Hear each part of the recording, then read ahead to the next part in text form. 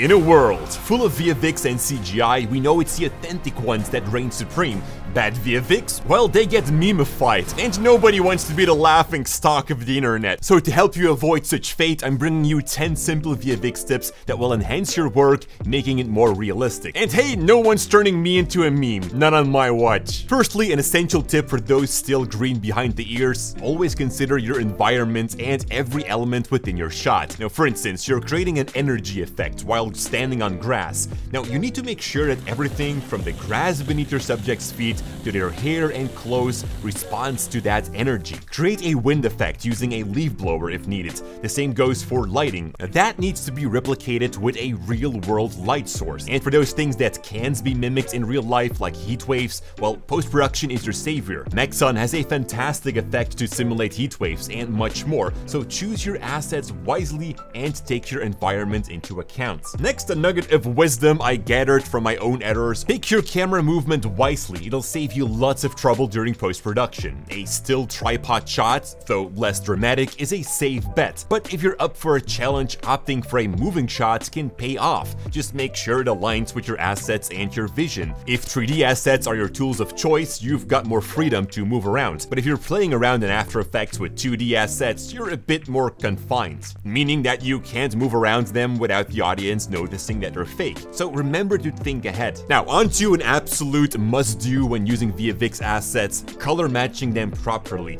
And I'm not just talking about eyeballing it with Lumetri. I mean, do some really in-depth color matching with your color management settings. With this small button right here, you can view each RGB channel individually, enabling you to adjust each channel to a perfect color match. For this, we can use the levels or curves effect. Want to take it a step further, the info panel will give you the exact RGB values or hue, saturation, and brightness values of any part of your shot. Just move your mouse over it. So let's say I want to color match this blood spatter, which I again got from the 5-day deal bundle. First, I will use the info panel and RGB values to match the red values of my blood clip with that of the original shot. Next, I will use the hue, saturation, and brightness values together with the levels effect to match the shadows and highlights of both clips for each separate color channel, giving me the most control over my color matching. Now, here's one about blending your smoke assets like a pro. Gone are the days when you'd use a basic screen blending mode like a VFX rookie. Instead, we'll create an adjustment layer,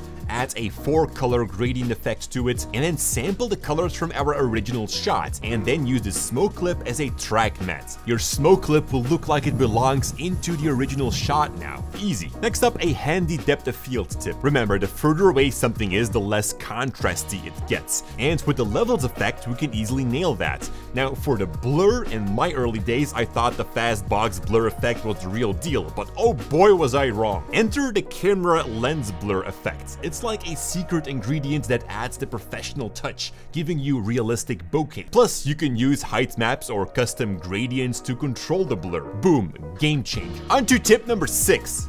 I think. I mean, who's counting? Anyways, it's time to hit the books. You're not going to fool anyone with a lame VFX fire if you've never seen how fire behaves. Want to show off a gunfire scene? Then buddy, you need to know how muzzle flashes work. First of all, size does matter. Don't make them too small. Next, you're not following your gun. They exist in a 3D space and have their own movement. Something I really find important: always use real-life light sources to mimic the flash of the gunshot. And last, don't forget those pressurized cloud puff assets to completely sell the effect. So remember kids, homework can save your VFX career, as well as some of the amazing cinematography courses in the 5-day deal bundle. Alright, the next tip might sound strange, but bear with me.